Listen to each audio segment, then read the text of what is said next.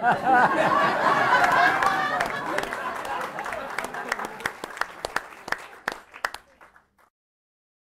we were getting ready, it was very hectic. Lots of people to look after and make sure everybody had what they needed, hunting for safety pins and thinking people would never get all their clothes on in time, but they did. We poured all the bubbly, but we never really had time to drink it, unfortunately. Donna was anxious, a bit nervous, but very much in control and very much in charge and knew what she was doing, and she was organised and yeah, she was very, very good. Everything just seemed really hectic. Didn't seem like anything was ever going to flow right because it was just job after job after job. Didn't go rushing around telling people, let's do this and let's do that. I thought I would just chill out as much as possible. There were one or two little things that caused a little hiccup to that, what we now call croissant gate.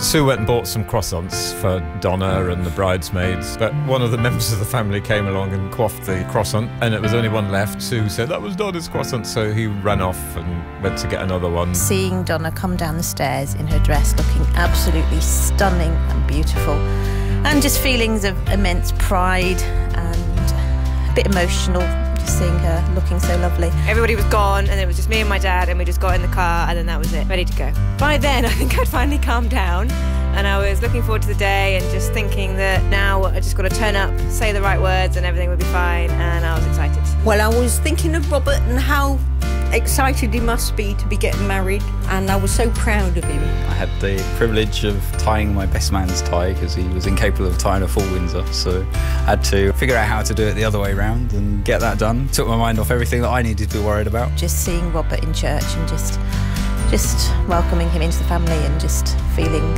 so happy that they love each other so much, and it's been a very, very, very special day. Welcome to the marriage of Donna Smale to Robert Kens. You might notice I'm not Ian Smale, who will be leading the proceedings today, but as you can see, he's just been a bit busy. Robert, will you take Donna to be your wife? Will you love her, comfort her, honour and protect her, and forsaking all others, be faithful to her as long as you both shall live? I will. Donna, will you take Robert to be your husband? Will you love him, comfort him, honour and protect him, and forsaking all others, be faithful to him as long as you both shall live? I will. Whatever is true, whatever is pure, whatever is lovely, think about such things, put it into practice, and the God of peace will be with you.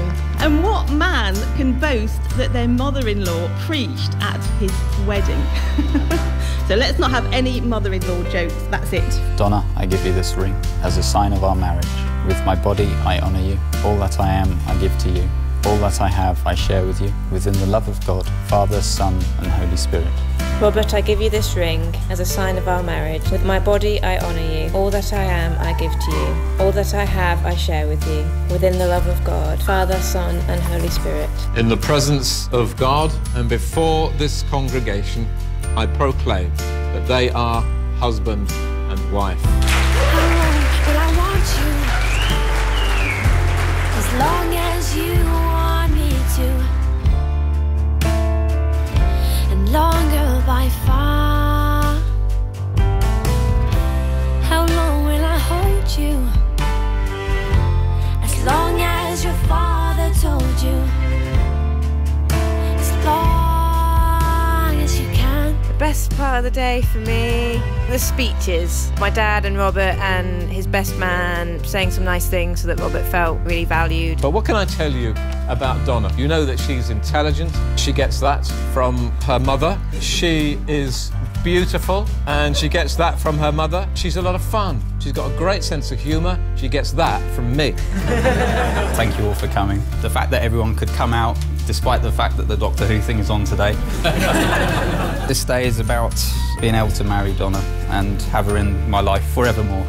Happiest day of my life, it really is. Anybody that knows me would be surprised if I didn't say a few words. In fact, you might be surprised it's only going to be a few words. I'd also just like to say a few more words about Robert, how good he is at fixing things. Which was particularly fortunate given how many times I break things. We were a good pair because he balances me out. So just to be able to have everybody here to witness the fact that we're now going to be able to share our lives together just means a great deal. I am lucky enough to be blessed with what I call the maths gene. Fortunately, Robert It's not. But even when I was helping him revise for his exams, it would be no more than 10 minutes before he was making some kind of joke. This was so frustrating that I ended up tearing out most of my hair. How long will I love you?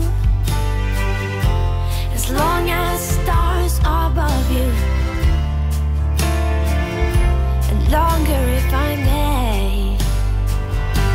Donna and Robert, I wish you all the luck and love in life, and many, many, many years. And we'll always remember you. Have a wonderful time in Iceland, and we love you both very, very much, and looking forward to seeing you at Christmas. I'm so pleased that I'm spending the rest of my life with her. I'm going to cherish every day. Robert, thanks for turning up. Thanks for not running away to Paris because it was cheaper than Overton. Thanks for all the things that you said, and just look forward to spending the rest of my life with you. How long will I love you? As long as stars are above you. Have a great marriage.